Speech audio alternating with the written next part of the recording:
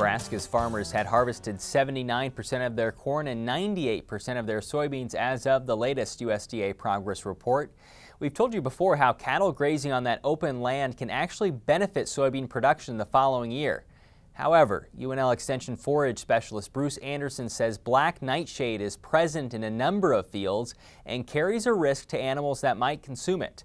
We talked with Bruce Monday about why producers need to keep an eye on the plant as livestock are turned out into those lands.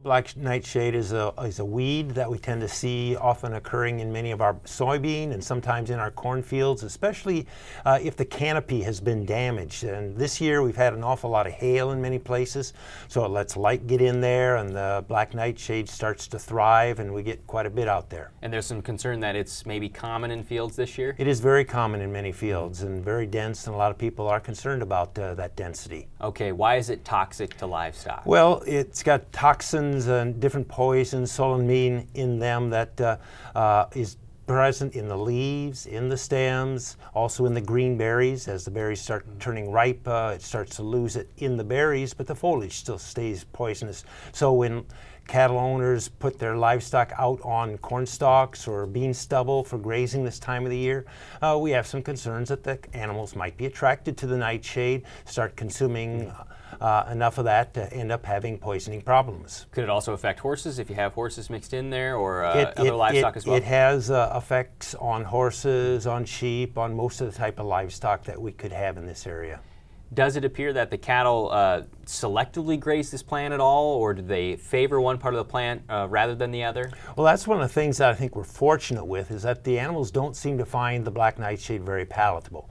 We've had black nightshade in pastures and in residue fields for many years, and people have grazed it without too many problems. But some of the concern maybe this year is that it's so widespread that as a result there's going to be a lot more animals that will have the potential to select from it. Also, with the recent cold temperatures, the plant may have changed its composition enough to make it more attractive to the animals.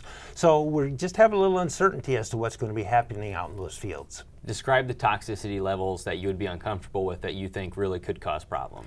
Well, old data, and when I say old data, we're talking about information that's as much as 50 years old, suggests that a 1,000-pound cow should not consume more than 1 to 3 pounds of black nightshade.